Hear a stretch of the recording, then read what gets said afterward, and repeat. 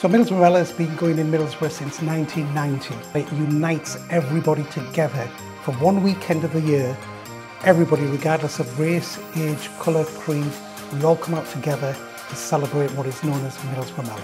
It's our expression of ourselves, it's our history, and we're a relatively young town, less than 200 years old. So by definition, everybody's come from somewhere else.